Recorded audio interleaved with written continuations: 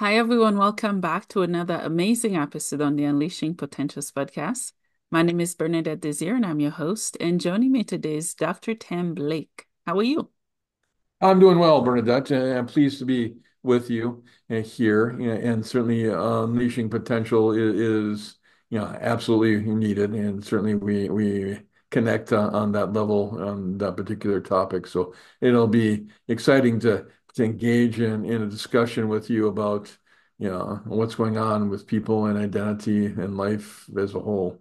Yeah, definitely. So, can you tell us where about are you tuning in from? Right. I'm living in Minnesota. I've been here all 59 years of my life. And yeah, I've just really, the roots are here. And we've got a whole bunch that's gone on as I've engaged in my potential in terms of living here. So, Yeah, that's awesome. Welcome to the podcast. I appreciate you taking the time to be here today.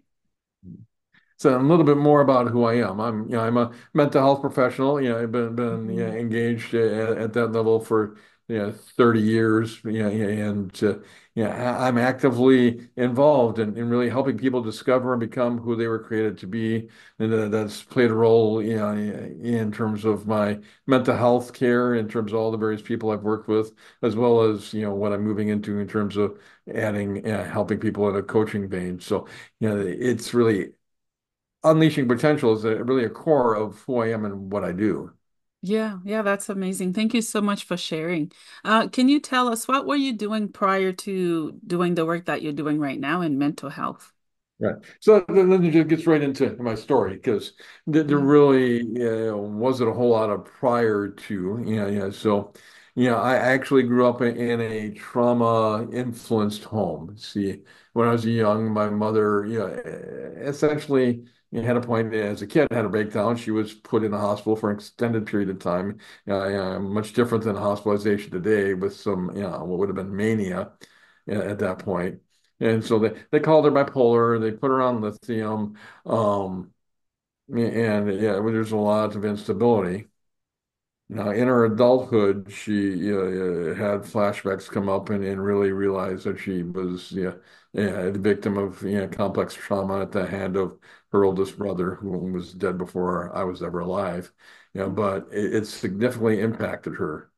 And so I've got this trauma-informed family as well as stuff I encountered in terms of being bullied and harassed all throughout my schooling. So those are impact points in terms of my own pain points. hmm But within that, and the good things my mother did was she always shaped who I am and encouraged growth. And in that, when I was a young man, about middle school thereabouts, with one of the relatives, where she had a woman who was drinking all the time and flat out can't stand straight drunk. One day they asked me to walk her home, because she didn't live too far from my grandmother's where we were. And so, I walked her home, did all I had to do. When I came back, my mother sat down, Tim, you're really, really doing well at listening. Yeah, that's a strength of yours. So really what you probably want to consider moving into and doing is moving into psychology. And so that was an ignition point for me that set off everything that happened thereafter. So, I did psychology right away in college, moved from college into finding a bachelor's level job, which had been working with actually developing impaired individuals in group homes, and got my master's degree. And then once my master's degree, it's been in counseling since. Yeah, so there's not really a point where mental health wasn't a part of my life, really. So. Yeah. Thank you for sharing. I can only imagine how hard that is, growing up in a home that you did. But I can see that you have transformed all that pain and trauma into something so magnificent and beautiful that you're transforming other people's life. And I'm diagnosed with, I don't know, they put a few labels on my file and right. And would you agree that everyone has some type of mental health condition because it's the psyche? We experience emotions, maybe at various degrees. What are your thoughts on that, on approaching it? So everybody, let me put it this way, everyone's been hurt at some point. Okay. So we've all got injuries. So some are lesser injuries, some are really, really traumatic injuries, like what my mother went through. Yeah, yeah, yeah. So we've all got injuries.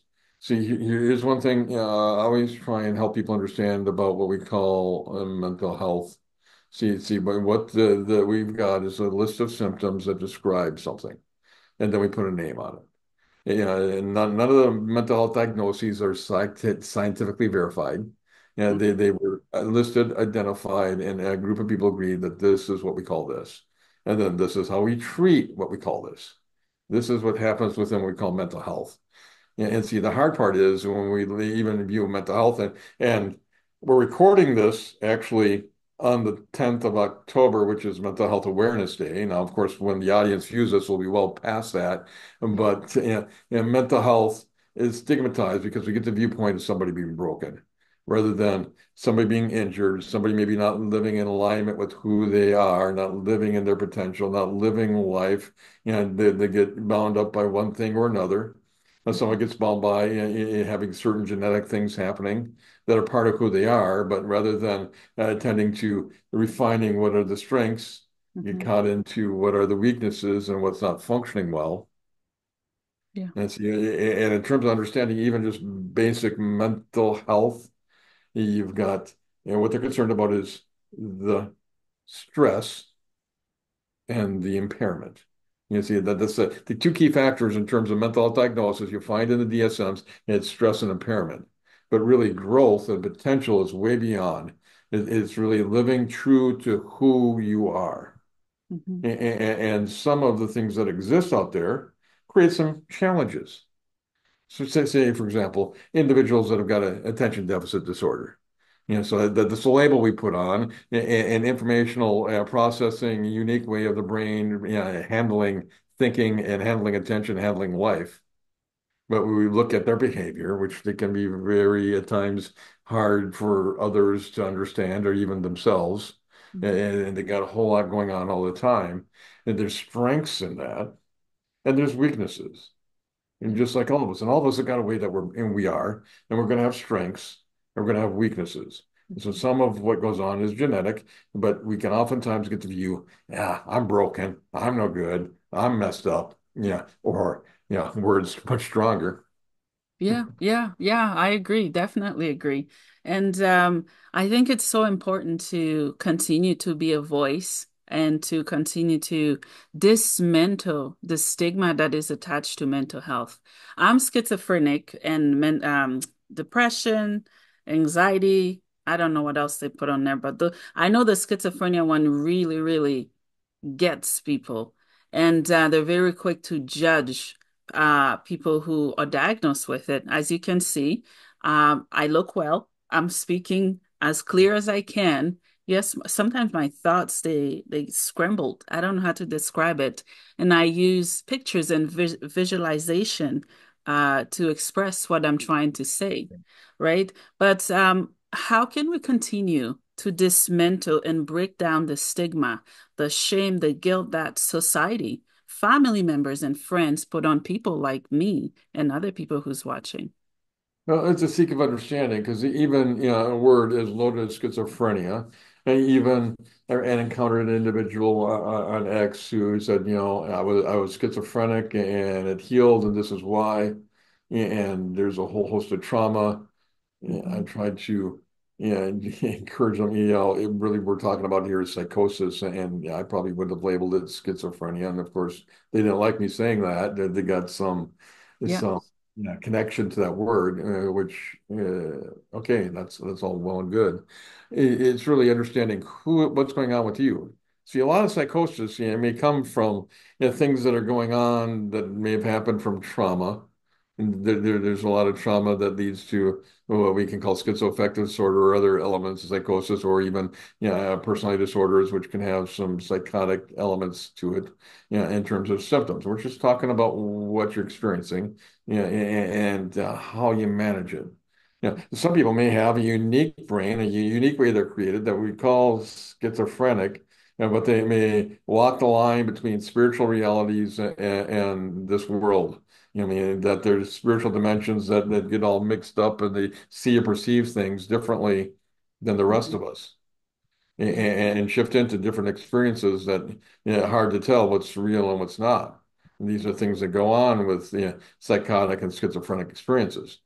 Yeah, I don't have anything to verify any of that, but my observation with dealing with some at times even pretty profound individuals with psychosis, suggests that there's just something more. Yeah. And Yeah. just if we look to understand and not judge, because here's one thing we do. By nature, people tend to judge and judge harshly. Yeah, Mm. and even today, talking with the guys I talk with, working with chemically dependent men, they're talking about, in just mercy, where justice is really about, correcting things, even taking what gets in the way out of the way. I mean, that's really kind of the core justice, and mercy, lifting up that which is weak and to get it flowing properly. So if we engage one another out of care and love, have concerns, and we see things wrong, speak in truth and love, rather than saying you're wrong, you got this. The harsh judgments we do on one another, and we all do it. Yeah. It generates hurt and pain, and then we operate out of the hurt and pain that gets generated. We do this damage here, do this damage here. And Mhm. sometimes what happens is, when I was a kid, I experienced this, so I'm going to make sure if I'm a parent, my kids never experience what I did. Mhm. Instead, you create a whole bunch of different pain by the corrections you make, and and then your kids get hurt by what you did, and it's going to happen. We do this, Mhm. but then how do we embrace life? How do we look for life? You talked about, yeah, you saw my perception. Okay, you look through and you see how I took in what is in life, and I've refined it to and Mhm. generate what's going to bring life to others. Yeah. That whole dynamic is what I call life mindset. Mhm. Life mindset is taking in the good, the bad, the ugly, what's happening in life, Mhm. and taking it and refining it, sorting out what's going on, what it means for me, what's happening within me, and what is me even, and then, then releasing, finding the good and the things that can be a value and blessing, and putting that out there, and the things that are not, releasing, letting go, forgiving, doing these things. And Yeah. so that's a process, and a whole lot more of living life in a way where you're actively seeking to engage in a flow of life. Mhm. And the more people that do that, the better that we are. The more we get stuck on our own little world and a little kingdom and taking whatever I can get, and the rest of it, well, we're going to keep hurting ourselves and one another. Yeah, yeah, I agree. Yeah, thank you for sharing. I love that you talked about, spirituality, being connected, accessing different dimensions. That's exactly what I went through. That's exactly what I continue to go through. Would anybody believe that I went through it? Some would, some wouldn't. And I'm at the point of not justifying or giving people reason why I believe or see, what I experienced because it was very real. They did Yeah. diagnose me with psychosis first. Mhm. Wait, paranoia, psychosis, and schizophrenia. And then they added more to it. But yeah, Right. I appreciate you Mhm. sharing. Yeah. And the question I have in diagnosis is who was doing the diagnostic? See, with my Doctors. even, well, there's counselors and there's psychiatrists. Yeah. See, Yeah. psychiatrists, and my mother's first diagnoses were coming from psychiatrists. Now, this was in the 70s, mind you. Hmm. Oh, Okay. yeah. Right. Big time But it's difference. still to this day, and we're talking, 2024, psychiatrists see mood swings and they'll go, okay, well, I mean, they might call it bipolar. Some of them are a little bit more sophisticated. Hmm. And certainly the meds that help with mood shifts are generally the same, so it doesn't really matter. But it matters whether the meds help or not. Hmm. Some do and some harm, um, on that. So some may call it whatever. Again, these are just names. So the reality is what you're going through, how you understand it, how you filter it, and how you're able to live life to your best and recognize when things are getting in the way. Hmm. If I'm losing touch and things are getting in the way and I can't stay grounded, and then there's some things to work on. How do I get re-grounded in terms of symptoms that can come from, what you described? Hmm. How do I unleash and how do I use this in a way where it's not getting in the way, but helping others and maximizing what I can do for others and myself?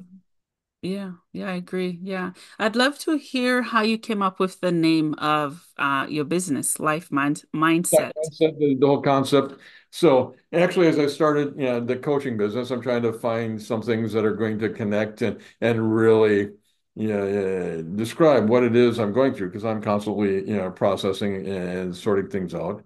And actually, I'm involved with a group, the Speakers Roundtable. We're connected with that. We're practicing speeches, and there was an assignment. Okay, we're going to do a 5-minute speech and kind of make it a keynote speech. It kind of hits on the key of whatever. I sat there and I'm going, okay, God, do I talk about everything that I've talked about before? I can talk about this. I can talk about that. And then, and I've been all about growth mindset in terms of my dissertation. I could talk about that, but I find its limits. I don't like that. So I sat down and just kind of explored, and I go, and the words that came into my mind, life mindset. I wonder if that's a thing out there. Put it in. Mm-hmm. Nothing, nowhere, nobody had it. And so then prayed about it, meditated, and go, this is about everything that I'm about. And actually got to put some words and describe what it is I'm trying to put to. And I've been in the process of refining my language around that and finding out what it is I'm really talking about and being able to communicate that. And so it's really within the last year that the concept life mindset, was formulated. I got a good friend down in Knoxville, Tennessee. I sat there and talked with him, and as I process things often, and I told him, about this. He sat there and I just got shivers. Mm, And I can really, he heard it, he knows me, he connected that it really is the essence of the message and that I've got to give to people to help people live life better and to really embrace life and not just embrace it, but to live it fully, embody it fully so that, people positively impact one another and there's a flow. mm. I love that. I love that name for it because to have a specific mindset or just healthy mindset, we Mhm. can go so far when we get out of our way, also out of our heads. I have to Mhm. get out of my heads. I try to do it as much as I can because that's where I'm forced to stay all the time. And I distort and look at things differently. But if I shift how I think, then I can behave differently or see life differently. So I love that you named it that. Right. So yeah, refining your thoughts is one thing, but Hmm. it's also what comes from the heart, our emotion center, and because here's a thing that and that a lot will put out there, it may minimize our brains, automate. Yeah. And so a lot of what we do, we're not aware of, and sometimes, in order to figure out what's going on, our emotions give us little cues. So I'm starting to feel something, somehow, some way. Hmm. Well, why am I feeling that way? I don't know.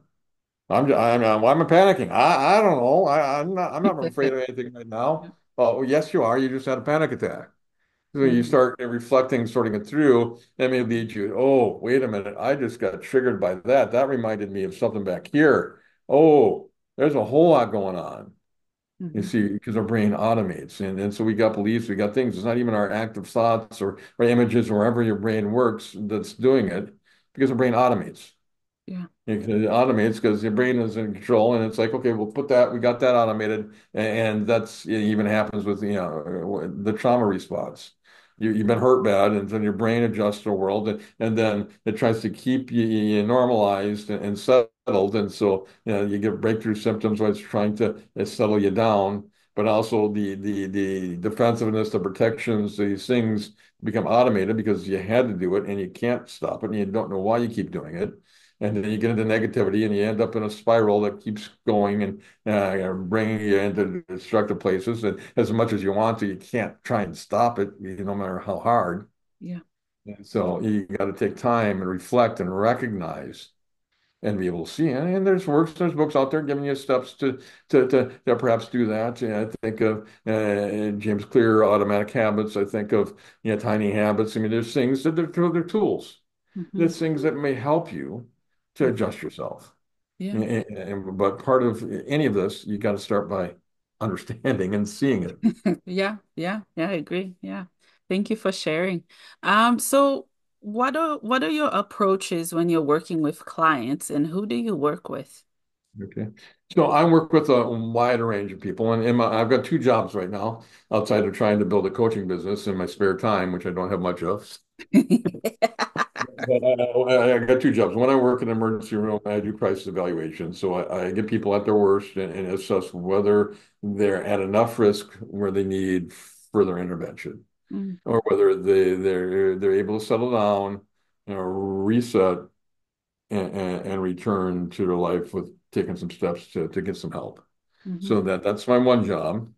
My other job, I'm working with chemically dependent homeless men. Yeah, so they're really difficult men that are really a challenge and really have a hard time even seeing a need to change, even though they're in treatment. And it's not easy to get them to embrace life when they've lived such horrendous elements in their life that they can't keep a job, they can't keep living well, because they're so addicted. So those are my jobs, but I've got a much broader experience than that.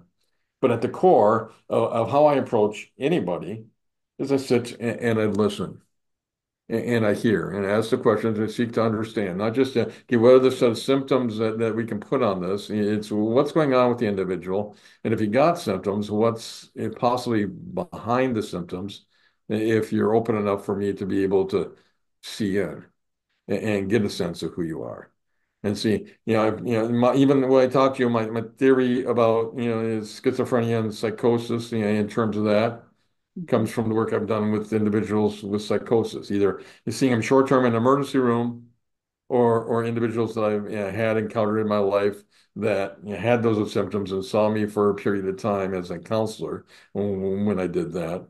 And some unique stories I can't really go into, but I formulate that. And same my understanding with ADHD. My understanding of ADHD and the information processing element it is comes from talking to a client who was ADHD, and they sat down. They told me, okay, yeah, I recently got in a fight. Man, I'll tell you this: before I win any fight I get in. See, I've already won it before I even engage any action. And I go, oh, how do you do that? How do you already sort out that you already come to the victor of whatever conflict you're in? Well, that's because my brain is got all these things happening, and I look through every angle in a matter of seconds, and I've already played out every scenario in my head, just mhm, like that. Okay, I've never heard anything described to me about that. And so I listened and learned a lot about that, and then continue to explore and shape it. Now, in terms of helping people, you see, helping people is finding, with them and for them, what are going to be the things to help. And part of it is to give the understanding that I have to give and my unique perspective and understanding of things, but also try and help them find the things that help them. See, in terms of there's no one set psychotherapeutic way of being that's better than the others. We even call that the Dodo-Bird theorem. It doesn't really matter which way of therapy you engage in to get some help. Just a matter of you engage in a process that works and helps you. And building up the skills, on positive psychology, building up the things that you can build up rather than just being worried about getting rid of the things that are wrong, but building up. And I go back to that just mercy concept. I want to get rid of the things that get in the way, but I also, with the mercy, I want to lift up the things that are positive and of value, and will generate, as I do that, the flow of life. mhm. Wow. Yeah. Thank you for sharing. Yeah. Um, yeah. What messages of hope that you have for people like me and many other people who's watching and gonna listen to this? Right. Well, What right. messages of hope do you have for us? So here's the first thing, I want to tell you: no matter what your label is, the hope is that you are unique, you are special, you have value. You're not broken. You're not something that's, discarded. You've got a unique way of being. Mhm, And so embrace who you are and find a way to bring the positive out of who you are, mhm, because you're not a mistake. And some of how you are may have occurred from really awful things that have happened. Kind of like with my mother. And my mother was probably less than she could have been. I mean, she was a brilliant woman, but she didn't live it. I mean, in this day and age, and probably over time, she ultimately would have been diagnosed with borderline personality disorder because she had a lot of impairments in her identity and the way she related to people. it was there, and but she loved God, she loved life. She taught me about growth, and some of the essence of life mindset comes from the things I learned through living life in my family and what I've encountered in life. And so there's a reason and a purpose. And if you think there's not, if you believe in the lies and I'm broken, I'm no good, I'm not good enough, I'm not special enough, that's work to do. And if you're sitting there and you go, I don't even know the potential I have, I don't know who I am, how am I going to do anything? Don't you know how busted up I am? Yeah, you're right, I don't. Mm. You do, but there's hope. And Yeah. it just takes a step Yeah. and recognizing, okay, these aren't things that are working right. So let me work on the things I can do to remove what I can. Now, when you've been traumatized, you can't remove the trauma, but you can adjust and find life. Now, some have been hurt really so bad that their whole body changes and they get autoimmune disorders and what have you. That's what happened to my mother, that ultimately ended to her death at 77. Mhm. Um, but you don't worry about these things that you can't control. Take away what you're getting in the way, and then find what lifts up what you can. Find what the things are that are your good Yeah. that you can bring to others. And you Mhm. can do that, you're going to have positive effects on people. Maybe even a small number. Not everybody's going to have a big impact. Mhm. But even one person in your life that if you have something good to give them and you give it them, that's going to give it to them and then it's going to multiply from there. Yeah. Yeah. Yeah. Awesome. Thank you for sharing. I have two questions for you as we wrap up. The first one is, what is the meaning of life for you? But the meaning of life for me, meaning of life is to give life. The meaning of life is to find the way to help and love others. And I'm a Christian, as that the meaning of life ultimately is to love God and to love others. And that's at the core. And if you're not at somebody who's got that same perspective, well, explore what's going on. I'm not going to browbeat anyone in terms of where they're coming from on the spiritual nature, other than I know what I believe and what I've seen to be true. So yeah, that is really what life is all about. Me loving others. That's even why I got life mindset. It's all about how to engage, not just about me. Yeah, yeah. Thank you for sharing. How can people reach and connect with you? I think I can see a website in the background there. Yeah, you got the little name on the Yeah. background. You can also see up at the top right up here. Yep. I've got life success gift dot life mindset dot life. So life mindset dot life is my website, Hmm. and I've got a reflective book writings that are all about potential, all about identity, and actually about authenticity, originality, and connection. And so they're not instructive writing. It's meditative, reflective writing, and even a way to reflectively sort through exercises there. So it's something I put together for a summit that's yet to air. But it's something that's it'd be a helpful tool that you can utilize, and that's going to be free. That you can just go to the website there and get a copy of that. Life Success Gift life mindset life, lots of life, mind you. Well, we um, need life. We you need to need be life. So resuscitated that's every day. available to that, and I'm still in the process of refining things in terms of business. So the website is not fully what it can be yet. So I'm still refining that. But you can get that book. You can attend to me there. That's the one place. If you got folks on Facebook, I've got Discover Life Mindset public group. If you just want somewhere that's going to connect. Yeah, Mhm. and again, what I do does have Christian spiritual perspective from it. In the book, it's got, a Bible verse and some reflective writing, but it's got psychological writing. It's also got a quote, from a secular source, an older one, and whatever, and some writing towards that, all to engage in a process that meets you to be able to work through it. So you can use one piece or whatever piece of that free book to be able to help you in your journey. Mhm. That's awesome. Well, Dr. Blake, thank you so much for all you do. Thank you for your time. I had so much fun just talking about this topic that I think we should continue to talk about. So thank you for all you do. Right. And Bernadette, anytime talked about or some question or something, it is, I wonder if Dr. Tim would have something to say about that. Just look me up, how to get a hold of me, anytime. I'd be more than welcome to continue to share. Awesome. Thank you so much. Thank you. It's been a pleasure, Bernadette. Yes, thank you. I hope you have a good day. I got two doctor's appointments to go to. Yeah, thank you. I'll let you know if I Well, have any questions, and you can resend me the stuff you sent, and I'll look for it. Okay, thank you.